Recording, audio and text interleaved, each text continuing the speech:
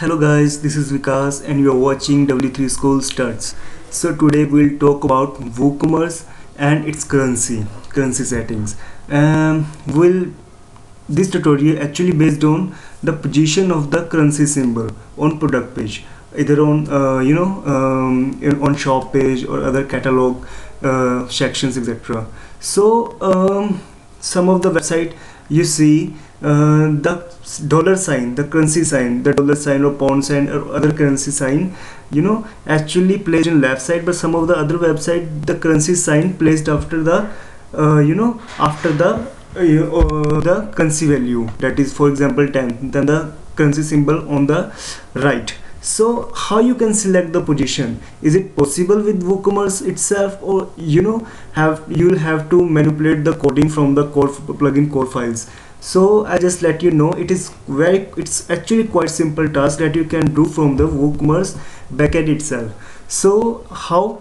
So I'll let you know. So first go to WooCommerce and then its settings. Yes, and then here you can see it is the latest version of WooCommerce right now. So this settings is here, currency, that I have selected US, and then the currency position, that means where the currency symbol will be placed. So there are actually four options, that is left and right and the currency symbol and then space and then value, currency value, and the same thing but with the right. So right with spaces, the currency value and then space and then currency symbol. So you can choose either one from these four options. So let's choose a right side, then save it, and then we go to our products page, and then we see the product from the front end.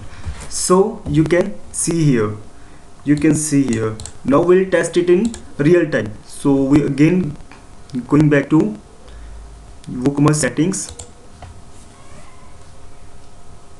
we'll test it one last time with the any other option, $99.99. it doesn't mean the value will be the same. Value will be that means it is the price for the product, but it's just a overview how the currency and its symbol will be shown on front end. That means currency value and then space and then currency symbol. So just save it and then see how the value will be there on front end.